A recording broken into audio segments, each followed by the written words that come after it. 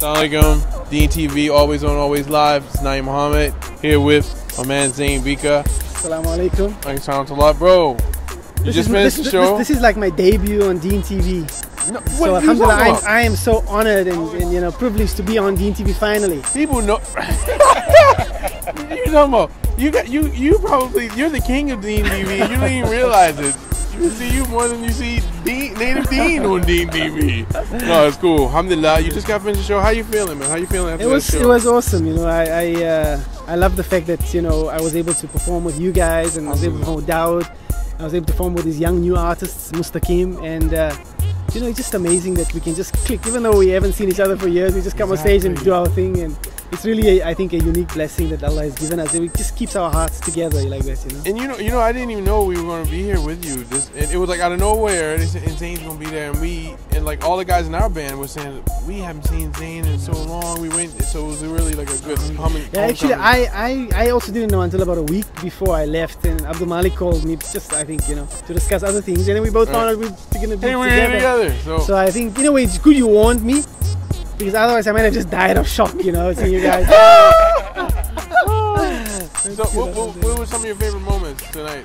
I think definitely just performing, with everyone who I love so much, you guys, Dawood, Wansby, and of course he's looking at these young new artists. I just can't believe the talent out there, number one. Number two, young people are just so unafraid. You just give them a chance, and that's all they want. Go for it. And they go for it. We underestimate our young people, and so I think those just to watch like a young person shine, if you just give him the opportunity, is something so heartwarming.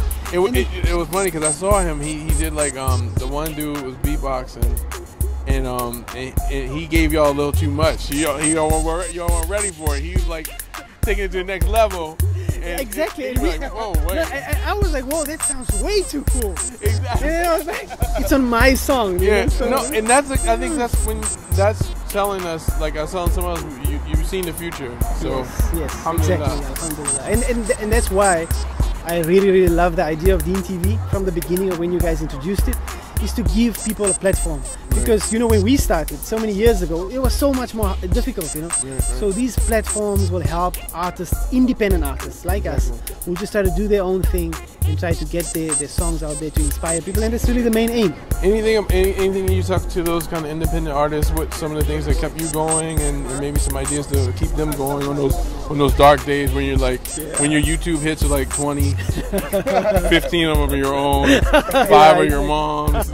So any inspiration for these guys? Yeah, well, I think Abdul Malik gave some good advice earlier in the interview. Said you got to watch your intentions. I think intentions, everything.